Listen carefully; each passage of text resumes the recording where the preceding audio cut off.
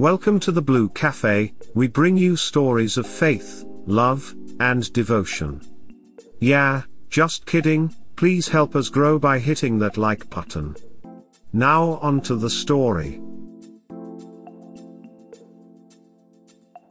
My wife may have cheated. I don't have actual proof. I am sorry for the length. First, some background. My wife, F30, no kids, comes from a large family. Both her parents have 6 to 8 siblings. From this she has many cousins and second cousins. The families have known each other for generations, so our close.The wife is very close to 7 or 8 women. The last few years there have been many marriages, including our own, and baby showers. Some have legendary status. I will explain below.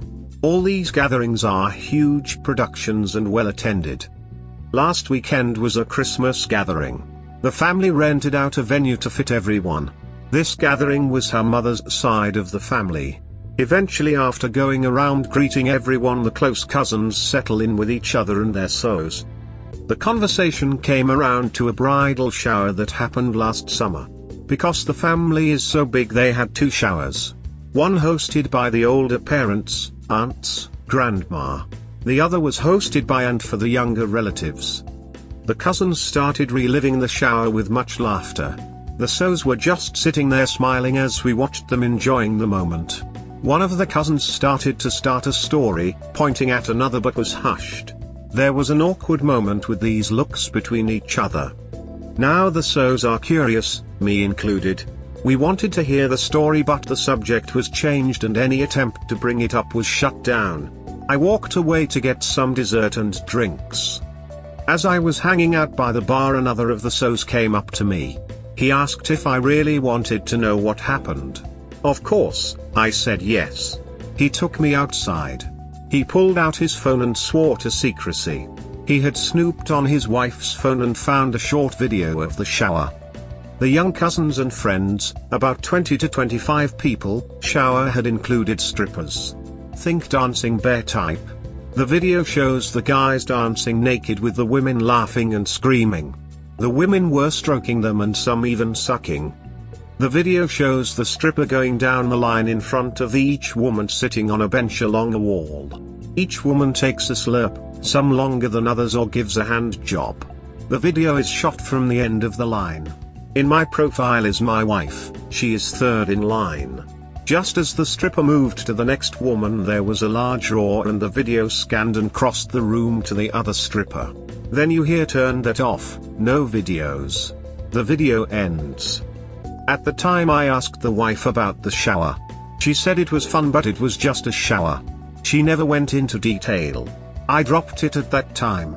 Now with this news, months later, I am not sure how to handle it. I can't tell her I saw the video without revealing how I saw it. Should I ask about again if she got some guy's dick? Let it go. Our marriage has been rock solid for 5 years. There is another summer wedding next year. Tell your wife that you know what happened and give her a chance to come clean. When she lies, tell her you saw a video of the strippers and let her know her position in line. Tell her this is her final chance to come clean. She will break down and will either come clean or double down on a lie. Either way, understand that nothing will be the same between you both. Truth, 100. This is solid advice. Let her know either come clean as you already know, or you will be forced to discuss with all the other sows. Additionally, I would say if you are loving forward and forgiving, these showers are over. Good luck. Up, definitely this, up pointing finger. You don't have to start off with a video. Tell her you were told there were strippers, and ask why she lied about it. If she doesn't come clean and tell you the truth, you will know she is willing to lie to your face. This will be important in the future. What you do with the info is for you to decide. Or just say along the lines of, I want you to know that I already know what happened at the shower, there was footage, you were 3rd in line, and this is your chance to say your piece and let her incriminate herself. This works more often than you think. Your wife has some explaining to do. I would not be nice about it either. If there is no consequences, this will happen again. If it hasn't already, good luck. This may be the end of a few relationships. I know they can be a wild bunch. I observed a few years ago when dating my now wife. Story 2. My mom took my cheating ex-girlfriend's side over mine and I can never forgive her. Throw away for privacy. I was raised by a single mom. My dad died 2 years after I was born. I focused on my career for the most part of my life and my mom supported me doing that. But when I was 20 I met my ex-girlfriend and we got together. We were colleagues first but she told me she'd work in a different sector soon. In her new workplace she met a new guy who she fell in love with while being in a relationship with me. I only found out because she admitted to having sex with him after she went out for girls' night with her friends. I immediately broke up with her and threw her out. After a few hours of me trying to process what happened, my mum called me and shouted at me that she hasn't raised me like this. I was confused and asked what she meant and she said that my ex-girlfriend accused me of cheating on her and that she found proof of that on my phone. I couldn't believe what I just heard. I tried to talk to my mother telling her that the exact opposite is true and that she has cheated on me, but she didn't believe me. Part of the reason is probably because she and my mom truly loved each other. I never had a problem with that. Till then I liked how they got along with each other. My mother called me a liar and she said she'd disinherit me from her will as she's not a cheater as a son. She said she never wants to see me again. Then later my grandparents called me to tell me how disappointed they are of me and that I deserve every bad thing that is to come. You know what the worst thing was? I found out that my cheating ex-girlfriend continued to meet with my mom after everything she did. All of this was so painful for me. The only person that sided with me was my best friend who was furious with her. I talked to him and he hugged me and I cried in his arms. I know many people would think that's unusual for two guys. But his support really helped me get through this. 1 year later, when I was already over it, my doorbell rang and when I opened I saw my mom with teary eyes and I began to feel how my emotions were coming up and I slammed the door and started crying, asking her what the duck she wants here. She said she wanted to talk to me and that she was so sorry. After she begged for 15 minutes straight I gave in and opened the door. She said my ex admitted that she cheated when she was drunk. She apologized profusely and said that she knows that she failed as a mother, not believing her own child. I told her that I accept her apology but I don't want to see her now and that I probably can never forgive her. Even though she begged me to forgive her. Over the last few months she started calling me daily just to hear my voice, as she said. She said she missed me, then apologized again and asked if I could just come over. Her voice always sounded kinda painful and she always says how much she loves me and that even though she could understand that I hate her, she cannot live with this thought in her head. I don't even hate her. I still love her. She is still my mom, but the trust is broken. I can never trust her again because what if I got into a relationship again? Who says that she wouldn't just believe their word over mine again? I appreciate her efforts but I just cannot forgive her or even see her now. I hope she understands that I need time. Edit, since True Off My Chest deleted my update, I reposted it on my profile if you wanna see it. Your ex is a horrible human being. The mother as well. Hose of a feather. This is a theft notice. I am stealing this phrase for future use. Thank you for your cooperation. Hose of a feather. Sorry bro, but this phrase is too juicy for me not to swipe. Spread the good word, brother. She lost her privilege to hear your voice and have you as a son when she just immediately disregarded your side of the story without a second thought. I get what she must have felt in that case, but completely cutting you off just like that without even trying to believe you? That's just ducking shameful. I hope your dad doesn't see what she's done. She better immediately go no contact and shame herself and that bitch ex for what they've done if there's even a chance of talking about being a mom again. I think anyone would have trouble cutting off their own child regardless of the horrible things they do to other people. I can only assume Op's mother either has some degree of resentment towards him for unknown reasons or emotional trauma related to cheating. I would go North Carolina with her. If you don't want to do that, or if you are not sure, here are some questions you should ask here. Does she still have contact with your ex? What did she tell your ex after she confessed? Did your mother contact your family to tell them about what she did? If yes, why has no one reached out to you? If no, why not?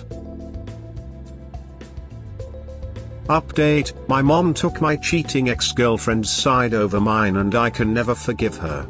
The original update on True Off My Chest was deleted and I don't know why.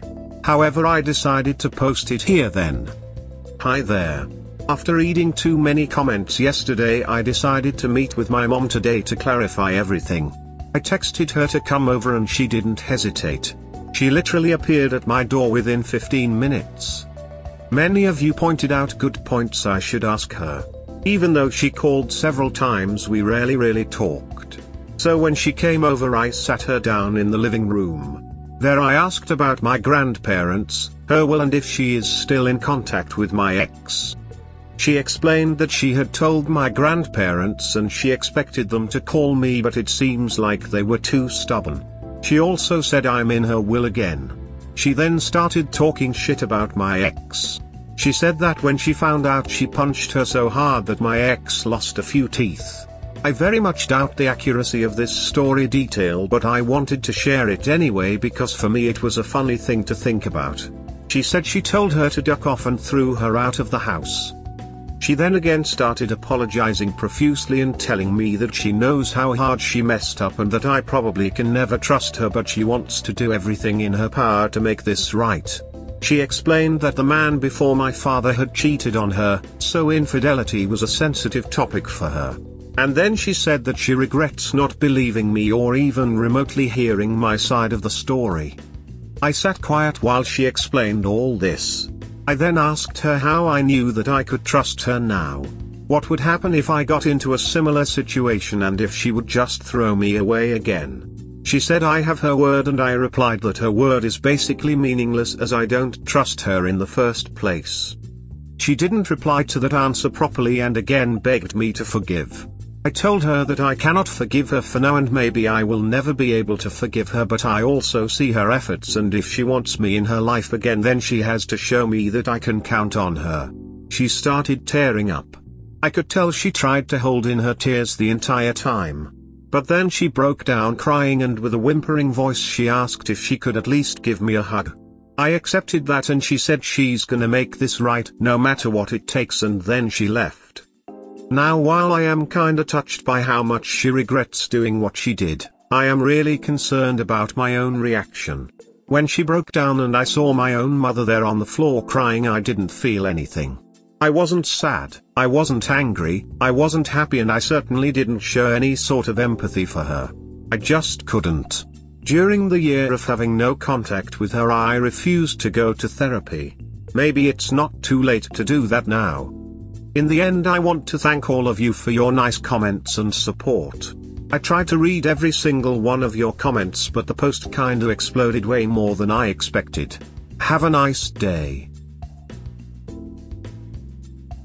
It's normal to not feel anything after her apologies. You've been betrayed by her. She picked someone else's side instead of yours and never tried to hear your side of the story. I'm sure that if your ex hadn't been drunk and didn't spill the truth, she would still have been on her side. I think, and it's just my opinion, that her betrayal shocked you so much and you were so used by now to look without her that something broke inside of you, and that's why you felt nothing. I think that you should probably give a try to therapy, cause you might have bottled a lot of things and you need to talk about it, evacuate it to maybe start to feel better. You don't have to forgive your mother even though she begs and cries, and with what she did to you and how she picked your ex over you, her own child, I don't think that you could ever trust her. She broke it and she have to live with the consequence of her own choices. Don't feel bad up, and I hope everything will goes well for you in the future.